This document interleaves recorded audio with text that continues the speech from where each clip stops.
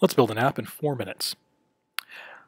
We'll start by using our template, then we'll add the appropriate frameworks. First parse, then Facebook, and the appropriate resources. Once we're done with that, we'll modify the plist file to use the Facebook app ID and the Facebook display name.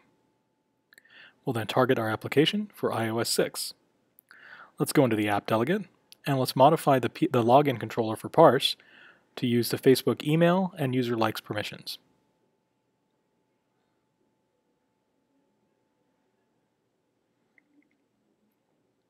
Let's run our application. We get the Facebook login authorization screen, and we see that our application is working.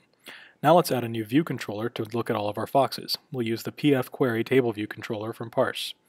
We'll add in some stub code to handle our tab icons, and then now we'll set our parse class name for this PF query table view controller to be the class name of our object, which is fox.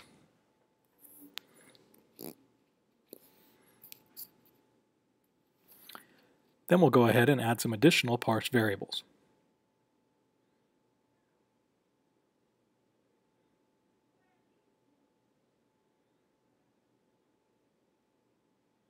Let's modify our app delegate to use and recognize this view controller that we've just created.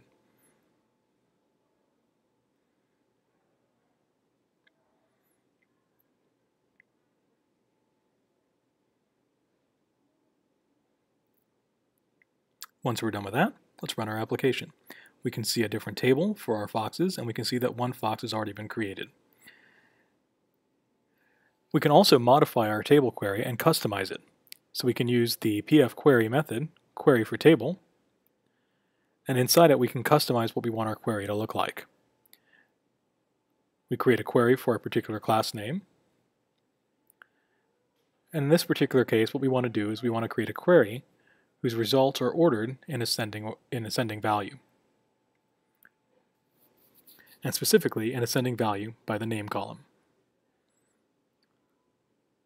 Okay, so we're done with that. So now let's add a new view controller to create a new fox. We'll put it in the appropriate location, and we'll drag and drop some controls onto the design surface and interface builder to create our UI.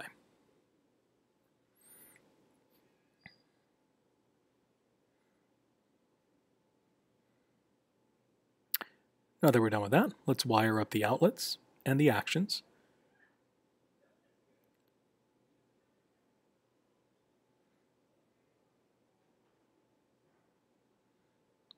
In this view controller, what we want to do is allow a user to specify name, upload a photo, and then save the foxes they've found.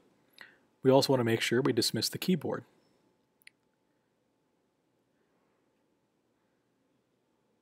Let's add in all of the stub code that we've created beforehand to manage our camera. And then when the save button is pressed, we can then use the PF object file to create an object with class name fox. And then we can specify the different values for each of the columns. For example, the name goes in the name field. And if we've got a photo, let's first grab the image representation of that photo in NSData format, stick that inside of a file, and then set the file in the column for image. Once we're done, we can save the object in the background. And then remove all the view controllers once we're completed. Now let's run our application, and let's see what it looks like.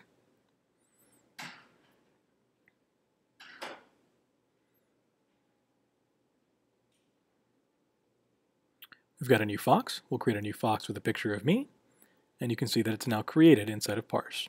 That's your app in 4 minutes.